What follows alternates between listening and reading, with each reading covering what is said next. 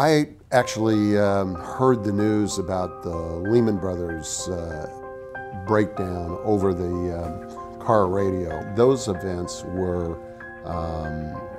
reinforcing to everything negative that was going on in the housing markets, consumer confidence, and other areas. And so it was pretty clear to me that if we didn't act, this would be even a rougher time than what was already going to happen because we were in a deep, unprecedented recession. We'd actually been thinking about some kinds of responses, particularly to the foreclosure issue, even before these events. When Lehman Brothers and AIG had their problems, then it became perfectly clear that we needed a more comprehensive stimulus program for the economy, and quite frankly, economic assistance for a lot of our citizens who were going to be troubled with this deep recession that we were entering. The public is shaken by chaos and uncertainty, and in many ways they've lost confidence.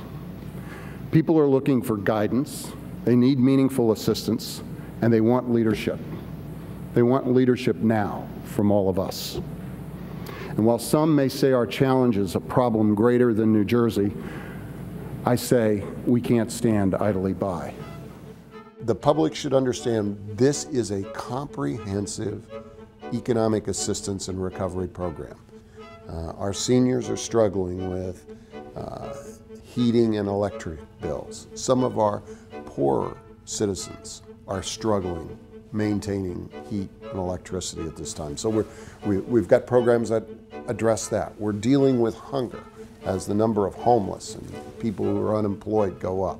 We're putting money into our food banks and our food pantries. We're helping out with folks who are caught up in the mortgage and housing crisis that we have in the state. Certainly with business, we want to create job growth and investment, and we've taken steps with our tax policies to make that happen, both in the short run and in the long run. We put together a Main Street Assistance program, which is actually to encourage banks through both deposits and lending partnerships to try to help New Jersey businesses. And we're trying to support business to create jobs, a $3,000 grant to every incremental job that a business adds. And we're giving a 7% sales tax credit for all investments for new plant and equipment. So we're doing things that will stimulate investment today. And then we're going to work on long-run programs to enhance the business environment in New Jersey so that when the economy inevitably turns, and it will, that inevitable day comes, that we will be in a great position to have a faster takeoff and benefit from the recovery more fully. And I look for that to happen.